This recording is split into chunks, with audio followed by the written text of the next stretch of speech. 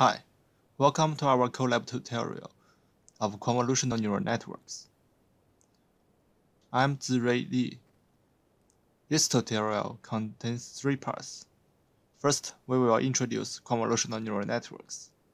And next, we will show the code to build and train a convolutional neural networks. And at last, we will compare multiple models with or without a trainable convolutional filter.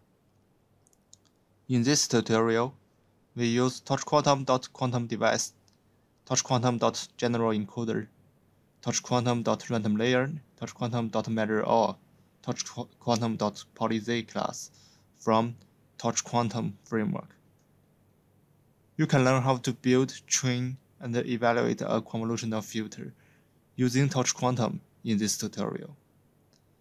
First, let's have a look at the introduction to convolutional neural networks. We will first introduce convolutional neural network. Convolutional neural network is a classical neural network genre, mostly applied to analyze visual images. They are known for their convolutional layers that perform convolution. Typically, the convolution operation is the Frobenius inner product of the convolution filter, with the input image followed by an activation function. The convolution filter slides along the input image and generates a feature map. We can use the feature map for classification. Then we look at the quantum convolution. One can extend the same idea also to the content of quantum variational circuits. We replace the classical convolution filters with variational quantum circuits, and we get the convolutional neural networks with convolutional filters. The convolutional filters perform more complex operations in a higher dimension Hilbert space than Frobenius inner product. Therefore, convolutional filters have more potential than traditional convolution filters.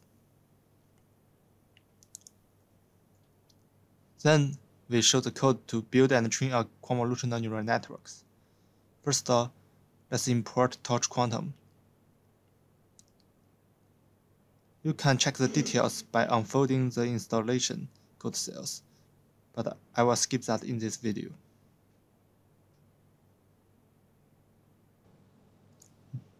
Now the installation is over. Next, we show the steps to import the lib we used. Our code requires TorchQuantum lib, MNIST dataset, and PyTorch. We need torch and log softmax function from torch.nn.functional. We need optimizers, TorchQuantum module, MNIST dataset, cosine annealing learning rate scheduler.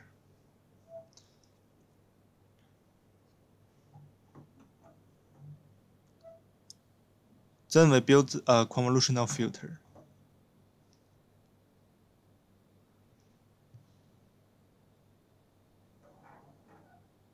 Our convolutional model is a hybrid model. It consists of 2 parts, the convolutional filter part and the classical layer part. To build the model, firstly we define our convolutional filter. Our convolutional filter structure is the same as the figure described above. It has 4 qubits. The TQ.quantum device module stores the state vector. Usually, a quantum neural network model consists of 3 parts: encoder, ansatz, and measurement. We can create an encoder by passing a list of gates to TQ.general encoder. Each entry in the list contains input index, function name, and wires. Here, each qubit has a rotation Y gate, 4 RY gates in total. They can encode the 2x2 input data to the quantum state. Here, we decide our ansatz to be a random layer.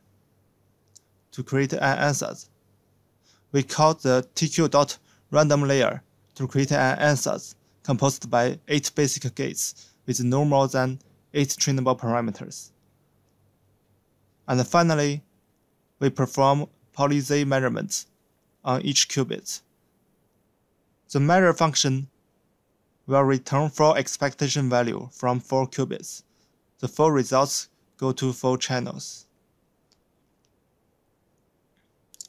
Next, look at how convolutional filter works.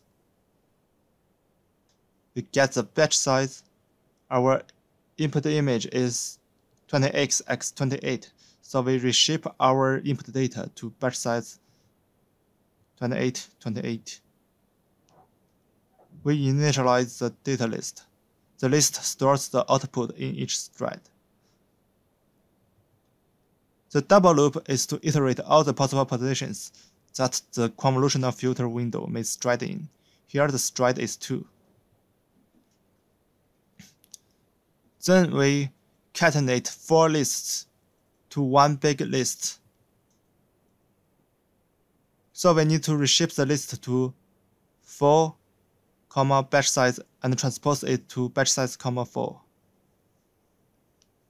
If you want to use Qiskit remote noise model or real quantum machine, you can set use Qiskits equals true and pass these 5 parameters: Q device, encoder, Q layer, measure, and data. The Qiskit processor will receive these parameters, put the data in the encoder, run the whole circuits, and return the measurement results. Remember, only when the model is doing an inference can you use Qiskit remote. If you are training or not using Qiskit remote, you can run the 3 parts one by one on Google's Colab GPU. After each thread, we append the measurement result to data list. Finally, we catenate the data list among dimension 1 and return the result.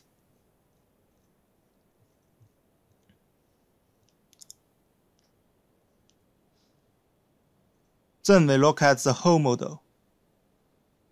The whole model consists of a convolutional filter and a fully connected layer, torch.nn.linear.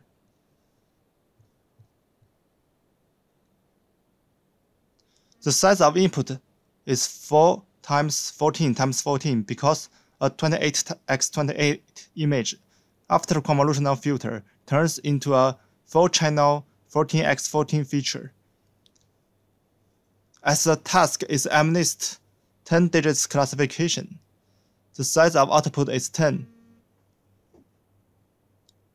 At last, the model performs f.logsoftmax to the result for classification. Here, we also have a model without convolutional filter used for comparison. Its fully connected layer input size is simply 20x x 28.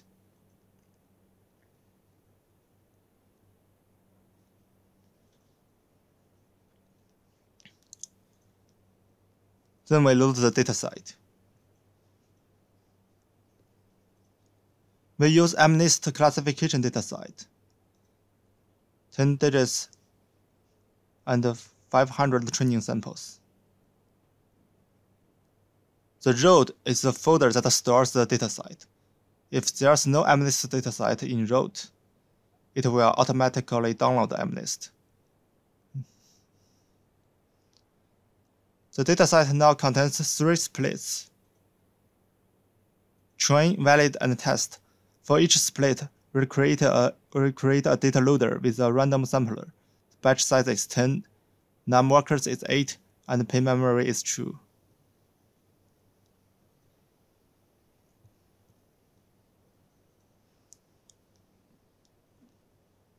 Then we set use CUDA. It depends on whether CUDA is available. We create a device object, initialize the model. N-epochs is 15. Create Atom optimizer, and cosine annealing learning rate scheduler.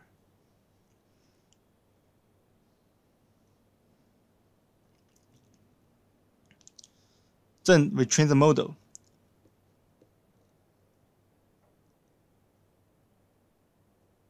When training the model, we iterate the data loader. We get the input and the targets data. We feed input to the model and get outputs. Calculate the negative log likelihood. We reset all the gradients of parameters in the model to 0. We call loss.backward to perform backpropagation. We call optimizer.step to update all the parameters. After each epoch, we will validate the model. In validation, we can use Cascade Remote because we don't need to do backpropagation.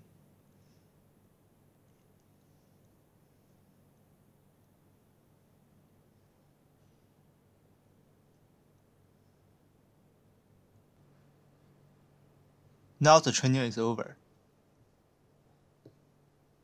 Next, let's train the model without convolution filters.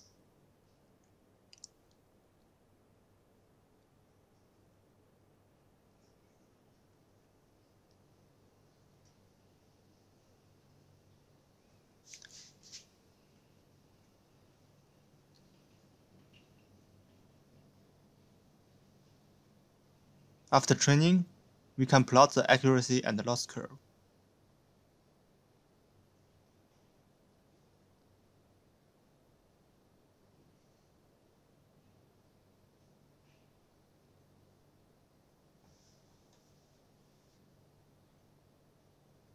Here, we can also see the image before convolutional filter and after convolutional filters.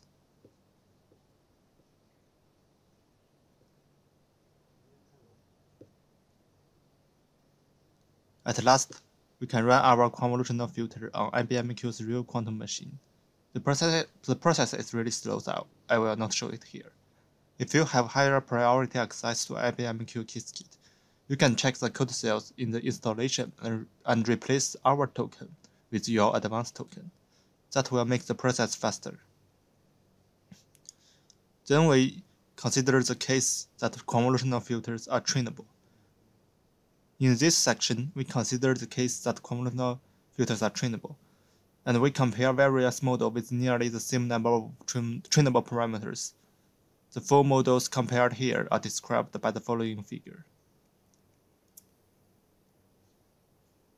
The model 1 contains a trainable convolutional filter and a fully connected layer. The number of parameters is 188. The model 2 contains a trainable convolutional filter and a quantum fully connected layer. The number of parameters is 192. We use U3 CU3 layer 0 to implement the QFC layer.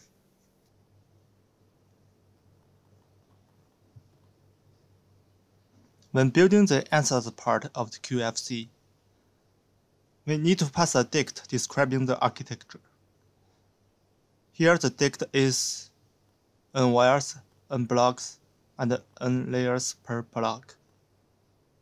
The dict means the answers contains n wires qubits.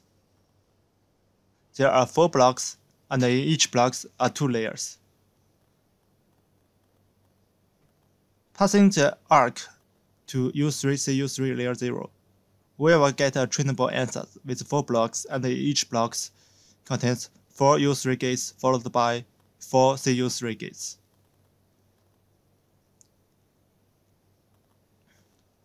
The model 3 is simply a QFC model. The model 4 is 2 fully connected layers, which is a pure classical model.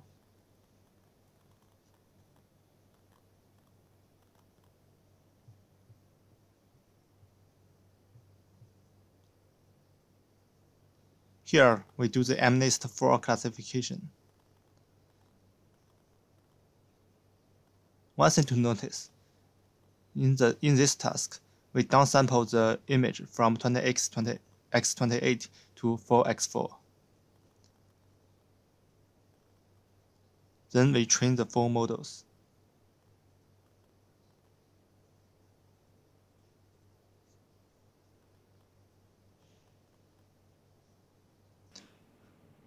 After the training is over, we can plot the accuracy of these full models.